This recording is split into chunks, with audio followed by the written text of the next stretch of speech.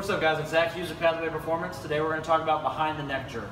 So the reason why we use this movement is if we're trying to overload the overhead position, or if we're having a problem getting the bar back into a good overhead position. A lot of times people have trouble going from the front and getting back into this good position. So this just kind of takes the middleman out and you're already there. So the dip and drive stays the same. His knees go out, his feet stay flat on the ground. He's going to drive up, split, 50% of the weight in the front, 50% of the weight in the back. You see he's nice and controlled. He recovers front foot, back foot. And that's the behind the neck jerk.